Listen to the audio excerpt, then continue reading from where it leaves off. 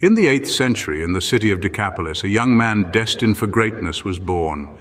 Saint Gregory, from a tender age, was drawn to the divine, finding solace in the Holy Scriptures.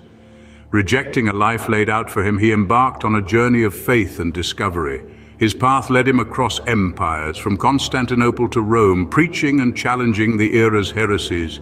Possessing miraculous gifts, he healed and enlightened, his words a beacon of hope. Despite his frailty, his spirit remained unbroken, his prayers a whisper of divine melodies. In 816, Saint Gregory's earthly journey ended, his legacy a flame that never ceased to burn. His relics, now in Romania, continue to inspire and attest to miracles. Centuries later, Saint Gregory's spirit lives on, touching hearts, guiding souls. Venerable Gregory the Decapolite is celebrated every year on November 20th. Let's take a moment to pray, and may God bless you.